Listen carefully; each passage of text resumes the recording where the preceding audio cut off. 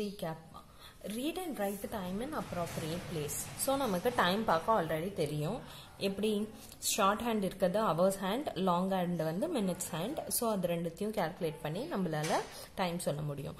So short ஹேண்ட்ல என்ன இருக்கோ என்ன நம்பர் இருக்கோ அதை நம்ம அப்படியே சொல்லுவோம் ஹவர்ஸ்ன்னு சொல்லிட்டு. ஆனால் மினிட் ஹேண்ட்ல இருக்கிறது இன்டூ 5 பண்ணி சொல்லுவோம் இல்லையா? ஞாபகம் வருதா இப்போ எப்படி டைம் பார்க்கணுன்றது? ஸோ அந்த மாதிரி இந்த டைம் என்ன காட்டுது? 12 கிட்ட இருக்கிறதுனால 0ல இருந்து, ஸோ இங்க 0, 5, 10, 15 இப்படி கவுண்ட் பண்ணுவோம் நம்ம. அதனால 12 o'clock இதை எப்படி சொல்லுவோம்? 12 o'clockன்னு சொல்லுவோம். அடுத்தது இதை எப்படி சொல்லுவோம்? Minute hand sorry hours hand எதுல இருக்கு? 10ல. ஸோ 10. மினிட் ஹேண்ட் எதுல இருக்கு? 3ல. அப்போ 3 into 5 என்ன? 15.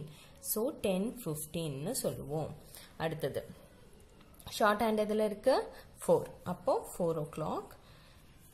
மினிட் ஹேண்ட் எதுல இருக்கு? 6. 6 into 5 30. ஸோ 4:30. அடுத்தது ஷார்ட் ஹேண்ட் எதுல இருக்கு? 7 கிட்ட இருக்கு. ஸோ 7. லாங் ஹேண்ட் எதுல இருக்கு? 9 கிட்ட இருக்கு. 9 5s are 45. ஸோ 7:45. இப்படிதான் நம்ம டைம் பார்ப்போம். ஸோ ரீகேப் பார்த்தாச்சு. நம்மளுக்கு இப்போ ஞாபகம் வந்துருச்சு எப்படி டைம் பார்க்கணும்ட்டு. இதை பேஸ் பண்ணி இந்த சாப்டர் பார்க்கலாம்.